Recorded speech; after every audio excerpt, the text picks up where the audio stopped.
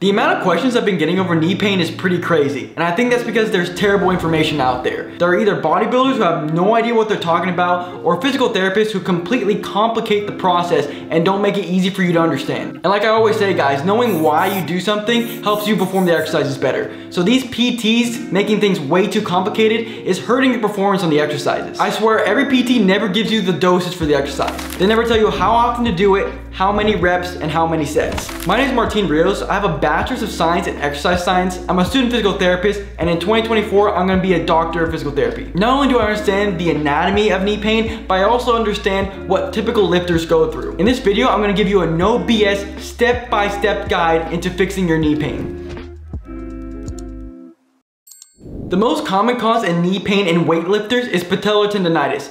And this is because patellar tendinitis is typically caused by repetitive actions at the knee. Us weightlifters are constantly doing leg days, and if you're following one of my programs, you're doing leg day twice a week. This repetitive stress on your knee causes your patellar tendon to become inflamed, causing pain. So based on these facts, I'm assuming that you probably have patellar tendinitis, and I'll give you the 3 interventions that you can use to fix your pain. When you think of tendinopathy, always think of eccentric training. Eccentric training is super beneficial for those with tendinitis. No matter what kind of tendinitis you have, you should be incorporating eccentric training. So for patellar tendinitis, you should be doing eccentric quad training. And eccentric leg extension is a great exercise for this. For my loyal fans out there, I know you guys are wondering why I included a leg extension when I talked so badly about it in one of my shorts. I think the leg extension is terrible for athletes, but it's great for rehab purposes because you're not putting your body weight on the knee. Whenever you're performing this exercise, remember you're not going for strength here. You're going for form and focusing on the eccentric portion of the movement. The next thing you should be doing is a decline squat, because the decline squat is the best exercise for patellar tendinitis. I think the best thing to do for patellar tendinitis is to combine the first 2 interventions I mentioned. So do an eccentric decline squat. This is the best combination that you can do to cure your knee pain. Now, unlike most physical therapists on YouTube, I'm actually gonna tell you guys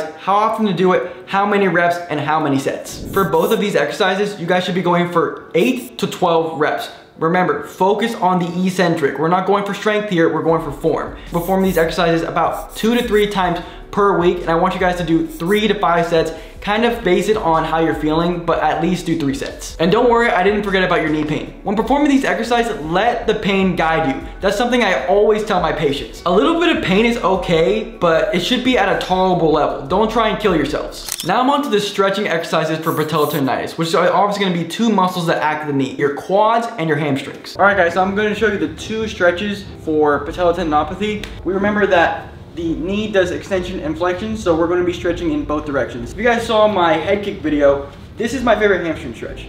And like I always say, when you're stretching, you do the opposite of the muscle. So the hamstring flexes the knee, so we're going to straighten it. And then the hamstring also extends the hip. So we're going to flex our hip and get a good stretch in here.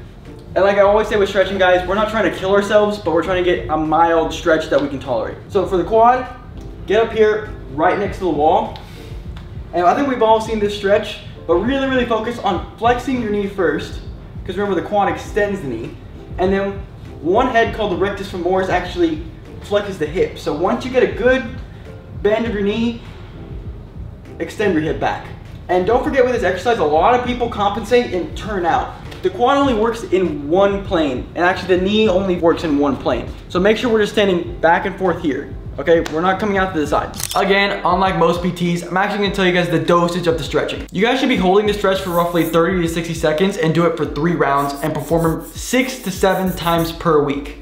Remember guys, after 3 rounds of stretching, you get no benefits. So if you guys wanna do 100 rounds of stretching because you have the time, go ahead, but it'll be the same as doing 3 rounds of stretching. The risk factors of patellar tendinitis are actually solved using these exercises, which is gonna be quad and hamstring tightness, as well as decreased eccentric quad strength. But another risk factor of patellar tendinitis is actually excessive training volume. My brother and I put the correct training volume in our programs to make sure that you're not only getting a great stimulus for muscle growth, but you're also not overtraining. All patients are different and these exercises might not work for you, so that's why a PT evaluation can be very useful for you. This is why you should join my brother and my Skool community, where you'll not only get access to our training programs, but you also get access to us. If you want to learn more, click the link in the description. Thank you guys for watching the video. If you haven't subscribed, subscribe and let me know what other videos you guys want to see.